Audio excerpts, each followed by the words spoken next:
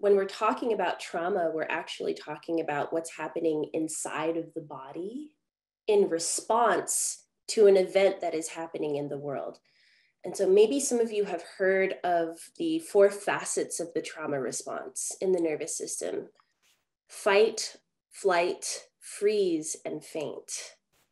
And one of the things that Justin Michael Williams was talking about so powerfully was, we've been sending love and light. Well, also, we've been talking about the benefits of diversity for so long, and yet we are still in this place.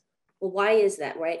You can go to as many diversity trainings in the workforce, and yet we're still in this place because the work that we are doing in circles of promoting diversity has to become embodied, and it has to meet with the fact that at any given point in time, when I'm talking to someone who I perceive as being other than me, maybe on the outside, I think that I'm keeping it all together and I'm looking some kind of a way, but I am actively possibly having that fight, flight, freeze, or faint response inside of my body, and it is showing up in my behavior. It is showing up in my speech. We think we're fooling people, but we're actually not.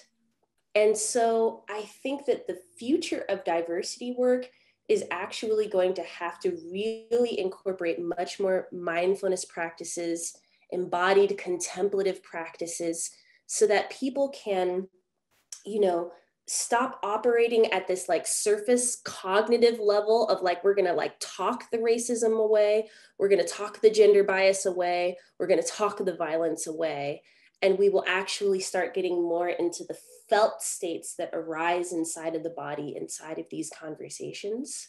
And so really social justice is going to have to become embodied social justice.